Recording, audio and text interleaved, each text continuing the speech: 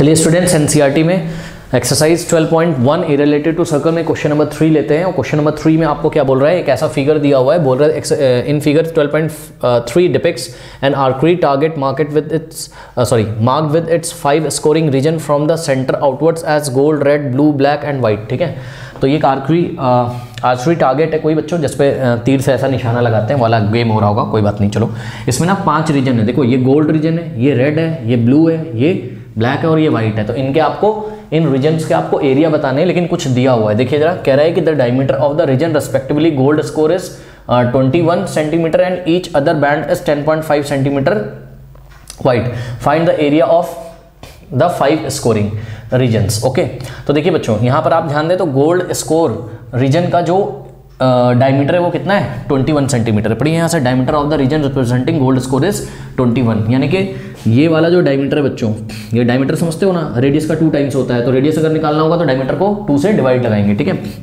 तो ये वाला जो डायमीटर है वो कितना है, 21 सेंटीमीटर। ठीक है, अब हम एक काम करते हैं, समझिए जरा। ये जो पहला सर्कल दिख रहा है इसको हमने नाम दिया C1, दूसरा सर्कल जो दिख रहा है इसको हमने नाम दिया C2, तीसरा सर्कल जो दिख रहा है उसको हमने नाम दिया C3, फोर्थ सर्कल को हमने नाम दिया C4 और फिफ्थ सर्कल को हमने नाम दिया बच्चों C5। ठीक है, अब गोल्ड रीजन का डायमीटर दिया है 21, तो इसका रेडियस आप निकाल लोगे। ठीक है, C1 का रेडियस हम दिखाएंगे किससे, इसी फिगर में यहीं पे दिखा देते हैं। C1 का रेडियस हम दिखाएंगे R1 से। ठीक है, और ये जो C2 सर्कल है इसका रेडियस दिखाएंगे R2 से। अच्छा, सभी सर्कल्स का सेंटर सेम है, तो ये है रेडियस कितना, R2। ठीक है, और इसी तरीके से जो C3 सर्कल होगा उसका भी सेंटर यही होगा और रेडियस होगा कितना, R3। ठीक है, और जो फोर्थ सर्कल है उसका भी रेडियस इसी सेंटर से आएगा, क्योंकि सभी सर्कल्स के सेंटर सेम है, कॉन्सेंट्रिक सर्कल्स हैं। ठीक है, ये हो गया आपका क्या, R4। और इसी तरीके से फिफ्थ सर्कल जो होगा बच्चों, उसका रेडियस हम दिखाएंगे किससे, R5 से। तो यहां पर हम दिखा देते हैं आपको R5। ठीक है, अब ध्यान से चेक करिए, गोल्ड रीजन का डायमीटर दिया है तो गोल्ड रीजन का आप रेडियस निकाल सकते हो। ठीक है, यानी कि R1 की वैल्यू क्या आ जाएगी, R1 की वैल्यू आ जाएगी डायमीटर अपॉन 2, यानी कि जो अंदर वाला सर्कल है उसका डायमीटर 21 को आप हाफ कर दो तो रेडियस आ जाएगा उसका, यानी कि 21 अपॉन 2 कितना आ जाएगा, 10.5 सेंटीमीटर। यानी कि गोल्ड रीजन का जो रेडियस है वो कितना है, 10.5 सेंटीमीटर है। ठीक है, ध्यान दें बच्चों, अब यहाँ पर मेरे पास जगह नहीं है, ठीक, चलो यहाँ पर मैं लिख देता हूँ। ठीक है, ये R1 है और R1 का वैल्यू कितना है, 10.5।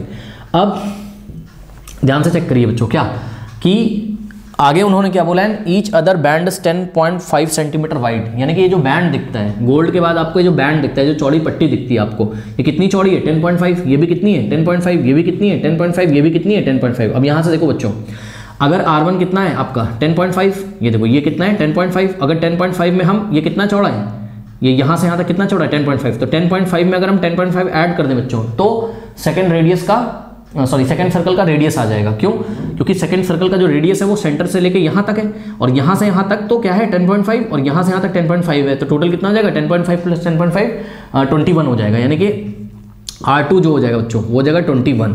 इसी तरीके से अगर आपको R3 निकालना है तो ध्यान से चेक करिए, यहाँ से लेके यहाँ तक तो R2 हो गया और R2 में अगर आप 10.5 ऐड कर देंगे तो R3 आ जाएगा, यानी कि R3 is equals to 21.0 plus 21 का मतलब 21.0 प्लस 10.5 ऐड करिए तो कितना आ जाएगा, 31.5 आ जाएगा। ठीक है, तो रेडियस 3 जो है वो कितना आ गया, 31.5। इसी तरीके से बच्चों फोर्थ सर्कल का रेडियस कैसे आएगा, ये कैसे आएगा फोर्थ सर्कल का रेडियस, ये आएगा 31.5 में, ये कितना चौड़ा है, ये यहाँ से यहाँ तक तो ये 31.5 है। ठीक है, मैं आपको R4 यहाँ दिखा देता हूँ, ये देखो ये R4 है। ठीक है, यहाँ से लेके यहाँ तक फोर्थ सर्कल का रेडियस क्या है, R4 है। और ये कैसे निकलेगा बच्चों, ये निकलेगा 31.5 में 10.5 ऐड करके। ठीक है, तो 31.5 में 10.5 हम ऐड करेंगे तो कितना आ जाएगा हमारे पास, यहाँ हो जाएगा 242। ठीक है, तो R4 कितना हो गया आपके पास, 42 सेंटीमीटर, याद रखिएगा। इसी तरीके से फिफ्थ सर्कल का रेडियस कैसे निकलेगा, 42 में 10.5 ऐड करेंगे, यानी कि फिफ्थ सर्कल का रेडियस जो होगा वो होगा 42.0 प्लस 10.5, तो कितना हो जाएगा बच्चों, यहाँ हो जाएगा आपके पास 52.5 सेंटीमीटर, तो ये हो जाएगा 52.5 सेंटीमीटर। अब समझो, सबसे पहले मैं एरिया निकालने आ रहा हूँ किसका, गोल्ड रीजन का। तो जो गोल्ड रीजन है वो आपको एक सर्कल दिख रहा है बच्चों, ध्यान से चेक करिए, ये जो गोल्ड रीजन है एक सर्कल है, यानी कि सिंपली सर्कल का एरिया निकाल दो। तो एरिया ऑफ गोल्ड रीजन को मैं AG से दिखा रहा हूँ, एरिया ऑफ गोल्ड रीजन, वो तो सर्कल है, सर्कल का एरिया क्या होता है, पाई आर स्क्वायर, और रेडियस क्या लेना है, गोल्ड रीजन वाला, और गोल्ड रीजन वाला रेडियस कितना है 10.5 यानी कि R1 है। ठीक है, तो पाई R1 का स्क्वायर, यानी कि पाई, और R1 कितना है 10.5 है, तो 10.5 का स्क्वायर यानी कि ये हो जाएगा, पाई की वैल्यू रख दीजिए 22.7 इंटू, दिया हुआ है क्वेश्चन में पाई की वैल्यू 22.7 सबसे टॉप पे एक्सरसाइज के देखिए, और 10.5 का स्क्वायर मतलब 10.5 इंटू 10.5। ओके, बस इसको कुछ नहीं करना है, सॉल्व करना है। कैसे करेंगे, 7 × 7 और 7 × 7 3 जाएगा इसके पास, तो 7 × 5 = 35, ये आ गया 1.5। अब बस आपको कुछ नहीं करना बच्चों, आपको इसको मल्टीप्लाई करके सॉल्व करना है, ठीक है। तो यहाँ पर मैं करता हूँ कैलकुलेटर का यूज़, क्योंकि फिर टाइम वेस्ट होगा, आप कैलकुलेशन खुद से करिए, ठीक है। 1.5 इंटू 1.5 इंटू 10.5 कितना आ गया, ये 15.75 इंटू 22, तो ये आ गया हमारे पास 346.5 सेंटीमीटर स्क्वायर, ठीक है बच्चों। यहाँ आंसर लिखते चलते हैं। एरिया ऑफ गोल्ड रीजन आ चुका है हमारे पास, कितना हमारे पास आ चुका है 346.5 सेंटीमीटर स्क्वायर, ठीक है। अब ध्यान दें बच्चों, क्या कि अगर आपको रेड रीजन का एरिया निकालना है, ये देखिए ये रेड रीजन है, ये वाला, ठीक है।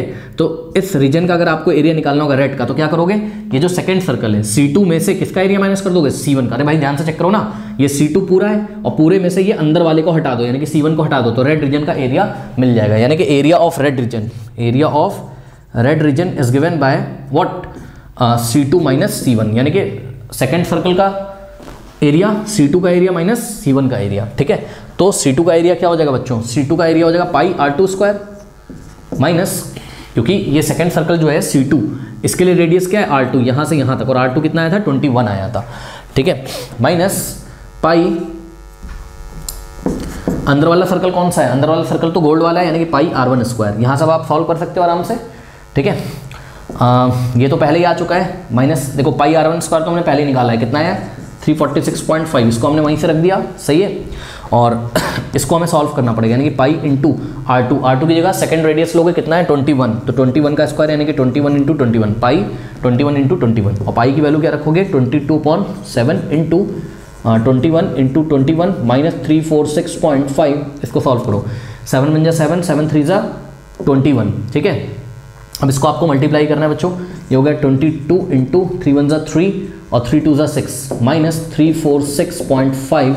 अब इसको सॉल्व कर लीजिए, ठीक है। मैं कैलकुलेटर से करता हूँ, तो ये आ जाएगा कितना 22 इंटू 63, ये आ गया आपके पास 1386 माइनस 346.5, और यहाँ से आंसर आएगा आपके पास क्या 1386 माइनस 346.5, 1039.5 सेंटीमीटर स्क्वायर, ठीक है बच्चों। तो ये आ गया आपके पास एरिया किसका, एरिया रेड रीजन का। तो एरिया आपके पास आ गया किसका, रेड रीजन का, that is what, that is 1039.5 centimetre square, ठीक है बच्चों। तो पहले इतना कर लीजिए, फिर मैं आगे करता हूँ, इसको कर लीजिए आप, एरिया ऑफ रेड रीजन भी आ गया, ठीक है। अब यहाँ से एक चीज़ और याद रखिएगा बच्चों, ध्यान से चेक करिए, पाई R2 स्क्वायर यानी कि C2 का एरिया कितना है, ये यही तो है, C2 यही तो है। तो अभी हमको काम पड़ेगा, ठीक है। तो हम आपको पहले दिखा देते हैं क्या कि C2 का हम एरिया निकाल चुके हैं 1386 सेंटीमीटर स्क्वायर, ठीक है। C2 मतलब इस सर्कल, सॉरी इस सर्कल का हम एरिया निकाल चुके हैं, ठीक है। अब हम आगे करते हैं इसको सॉल्व, ध्यान से चेक करिएगा। अब हम निकालते हैं area of blue reason, okay बच्चों। एरिया ऑफ ब्लू रीजन जब आप निकालोगे तो ब्लू रीजन ये वाला बच्चों, ये ब्लू रीजन है, ठीक है। तो कैसे निकालोगे, इस पूरे सर्कल में से, ठीक है, इस पूरे सर्कल, सॉरी ये तो ब्लैक है यार, ब्लैक रीजन है, तो सॉरी ब्लू वाला कौन सा है, ये ब्लू वाला है, ये ब्लू वाला रीजन है, ठीक है।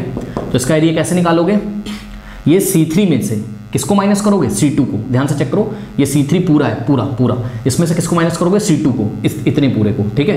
तो area of blue reason is given by what, C3 minus C2, और अभी अभी हमने आपको बताया था क्या, C2 आपका कितना आया था 1386, उसको रख दीजिए, और यहाँ पर C3 यानी कि पाई R3 का स्क्वायर, यानी कि थर्ड रेडियस लेना है आपको, क्योंकि ध्यान से चेक करिए, ये थर्ड सर्कल जो है इसका रेडियस कितना है, R3 है, चेक करिए, ये थर्ड सर्कल है, इसका रेडियस ये सेंटर से लेके यहाँ तक, ये सॉरी सेंटर से लेके यहाँ तक है, ये R3 कितना है 31.5, ओके। तो पाई इंटू 31.5 का स्क्वायर माइनस 1386, तो यहाँ से आ जाएगा पाई की वैल्यू 22.7 इंटू 31.5 का स्क्वायर मतलब 31.5 इंटू 31.5 माइनस 1386, इसको सॉल्व कर लेते हैं, ठीक है। तो इसको आप अगर कैंसिल करोगे तो 7 से आएगा, 7 4 = 28, ओके। और 7 4 ज़ा 28 और यहाँ से कितना हमारे पास जाएगा 28 और 3 7 5 ज़ा 35 4.7। ओके बच्चों, तो ये आ जाएगा हमारे पास कितना, इसको हम कैलकुलेट कर लेते हैं। 4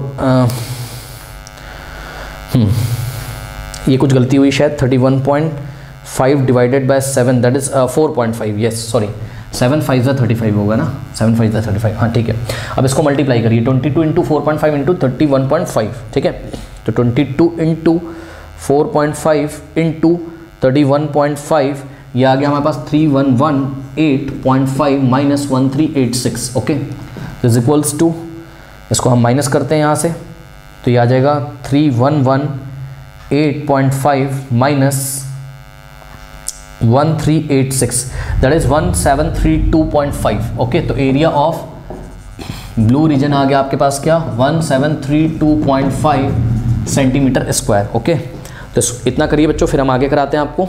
ठीक है, area of blue reason is 1732.5 centimetre square. ठीक है, अब हमको क्या निकालना है, एरिया ऑफ ब्लैक रीजन। अच्छा ध्यान रखिएगा कि एरिया ऑफ थर्ड सर्कल जो आया है वो कितना आया है, 3118। एरिया ऑफ थर्ड सर्कल आया है 3118.5 सेंटीमीटर स्क्वायर। इसकी अभी हमें ज़रूरत पड़ेगी। ठीक है, चलिए अब क्या करेंगे हम, एरिया ऑफ ब्लू के बाद कौन सा है, ब्लैक रीजन। ठीक है, तो एरिया ऑफ ब्लैक रीजन, तो बच्चों ब्लैक रीजन कौन सा है, ये वाला ब्लैक रीजन है। ठीक है, और इसका एरिया कैसे निकालोगे, ये फोर्थ सर्कल में से किसको हटा दोगे, थर्ड सर्कल के एरिया को, यानी कि फोर्थ सर्कल का एरिया माइनस थर्ड सर्कल का एरिया। और फोर्थ सर्कल का एरिया कितना है, पाई और रेडियस कौन सा लेंगे, फोर्थ रेडियस, पाई r4 का स्क्वायर माइनस थर्ड सर्कल का एरिया कितना आया था, 3118.5 आया था। अब यहाँ पर फोर्थ रेडियस लेंगे, फोर्थ रेडियस कौन सा है बच्चों, ये देखिए, ये फोर्थ सर्कल का रेडियस, ध्यान से चेक करिए बच्चों, ये r4, और r4 हमने यहाँ निकाला हुआ है 42 आया था, यानी कि पाई इंटू 42 का स्क्वायर माइनस 311.8.5, पाई क्या होगा 22.7 इंटू 42 इंटू 42 माइनस 311.8.5 और 7 1 जा 7 7 6 जा 42, तो यहाँ से आ जाएगा कितना, यहाँ से आ जाएगा हमारे पास इसको हम मल्टीप्लाई करके सॉल्व कर लेते हैं, तो 22 इंटू 6 इंटू 42, तो ये हो गया बच्चों आपके पास 5544 माइनस 311.8.5, और ये जो आया है ये क्या है, फोर्थ सर्कल का एरिया है। तो ध्यान रखना है हमको इसको, फोर्थ सर्कल का एरिया अभी काम पड़ेगा हमको, तो ये हो गया 5544 सेंटीमीटर स्क्वायर। बस अब इसको कुछ नहीं करना है, माइनस कर लेते हैं। ठीक है बच्चों, तो ये हो गया माइनस 5544 माइनस 3118.5, तो दैट इज 2425.5 सेंटीमीटर स्क्वायर। तो एरिया ऑफ ब्लैक रीजन आ गया बच्चों कितना, एरिया ऑफ ब्लैक रीजन आ गया आपके पास 2425.5 सेंटीमीटर स्क्वायर। इसको करिए बच्चों, फिर हम आगे कराते हैं आपको। ठीक है, तो area of black reason 2425.5 centimetre square, बिल्कुल सही है। अब तो समझ गए होंगे, खुद कर सकते हो, है ना। एरिया ऑफ वाइट रीजन निकालना है बच्चों, तो area of white reason is what, कैसे निकालेंगे, ये वाइट रीजन कैसे निकालेंगे बच्चों, फिफ्थ सर्कल, यानी कि पूरे में से किसको हटा देंगे, फोर्थ सर्कल के एरिया को, तो C5 माइनस C4। ठीक है, तो what is the area of fifth circle, that is R, और रेडियस कौन सा लेंगे, फिफ्थ वाला, R5 का स्क्वायर माइनस C4 का एरिया कितना आया था 5544, तो यहाँ से पाई और R फिफ्थ रेडियस कितना है, ध्यान से चेक करिए, फिफ्थ रेडियस है बच्चों 52, हमने पहले ही निकाल लिया था, तो ये हो जाएगा 52 का स्क्वायर माइनस 5544, और ये हो जाएगा 22/7 इंटू 52 इंटू 52, ठीक है, माइनस 5544। ठीक है बच्चों, तो ये हो गया। अब इसको हम सॉल्व करते हैं। यहाँ पे कुछ गलती हमसे हुई है शायद, ध्यान से चेक करिए। फिफ्थ जो रेडियस हमने निकाला है शायद वो गलत निकाला है। फोर्थ रेडियस कितना था बच्चों 42, ठीक है, और फिफ्थ रेडियस कैसे निकालेंगे, 42 में हम ऐड करेंगे 10.5, तो कितना आ जाएगा 52.5 आ जाएगा। तो यहाँ 52.5 है फिफ्थ रेडियस, ध्यान रखिएगा, ठीक है, 52.5 सेंटीमीटर, तो 52.5, यहाँ भी 52.5, और इसको सॉल्व करेंगे, 7 जा 7, 7 7 जा 49, और 3 जाएगा 7 5 जा 35, यानी कि 7.5 आ जाएगा। ठीक है, अब इसको सॉल्व करते हैं बच्चों, तो यहाँ से आ जाएगा हमारे पास क्या 22 इंटू 7.5 इंटू 52.5, ओके। तो ये आ गया आपके पास कितना, 8662.5 माइनस 5544 इज इक्वल्स टू, तो माइनस करते हैं इसको, 5544, ये आ गया 811 सेंटीमीटर स्क्वायर। तो this is area of white reason, okay बच्चों। तो this is your answer, let me check it. 311, यहाँ पे कुछ गड़बड़ हुई है लास्ट वाले में, आंसर इज 3118.5।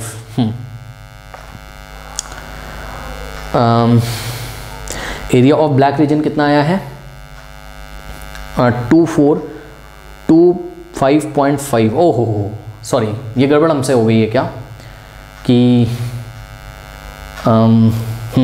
कुछ गड़बड़ हमसे हुई है।